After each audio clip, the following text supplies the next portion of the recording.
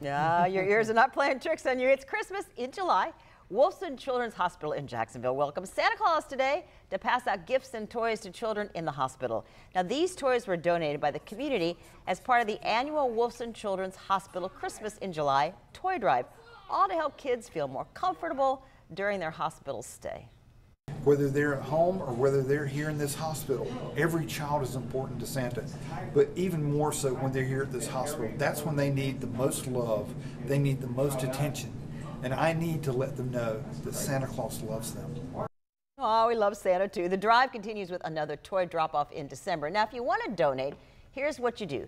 Go to wolfsonchildrens.com/give. And I've seen kids in the hospital, they get maybe a new stuffed animal. They'll take it to their test or their chemo and they sleep with it. It means a lot. That's right, and that just proves that Santa works year-round. He Not does, just in exactly. December. He's always on the clock there, making people happy.